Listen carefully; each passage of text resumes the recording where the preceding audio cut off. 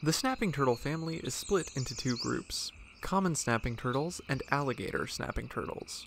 Snapping turtles may also be related to the similar-looking Asiatic big-headed turtles. However, as of this recording, the two families are separated, but this could change in the future as more information becomes available. Common snapping turtles and alligator snapping turtles are often confused because they look similar to one another. Common snapping turtles are generally more round, while alligator snapping turtles are more angular. Alligator snapping turtles are also much larger in size, have a more pointed beak, and are more nocturnal than common snapping turtles.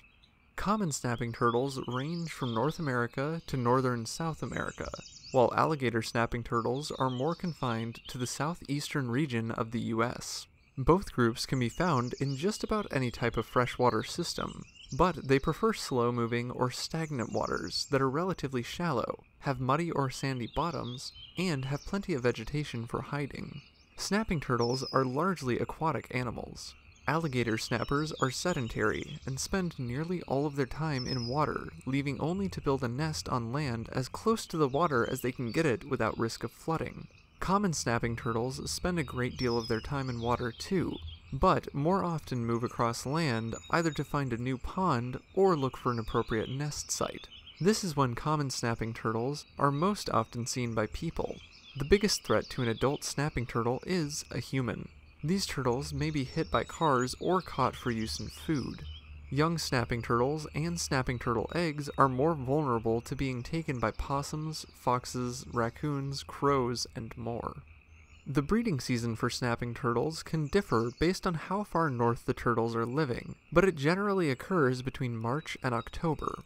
These turtles are mostly solitary in nature, but will begin meeting up with other individuals after they reach 4 years of age. Female snapping turtles are able to store sperm, so they don't even need to meet up with a male every year in order to produce fertilized eggs. Female snapping turtles will pull themselves out of the water and dig a nest in the ground. Here, they'll lay anywhere from fewer than 10 to more than 80 eggs. The eggs will take 2 to 4 months to hatch, with the hatchlings possibly staying with the nest to overwinter, just like the pond sliders we've previously discussed. In size, alligator snapping turtles take the top spot for largest freshwater turtles in America. They range from 1 to more than 2.5 feet in length, not including their tails, which can be as long as their shells. They also weigh from 35 to more than 150 pounds. At the rate things are going for the largest freshwater turtles in the world, alligator snappers may take over that label within our lifetimes. Common snapping turtles are smaller but still impressive, averaging a foot in length and 20 pounds in weight.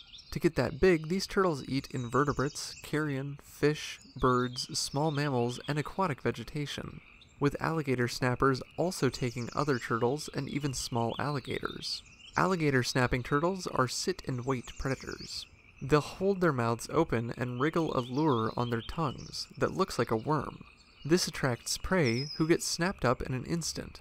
Common snapping turtles are more active hunters. During cooler months, these turtles may go into a state of low activity sometimes, even using beaver lodges as temporary homes. If they can avoid predation, snapping turtles may live to be 30 years old in the wild. For more facts on snapping turtles, check out the links in the description. Give a thumbs up if you learned something new today, and thank you for watching Animal Fact Files.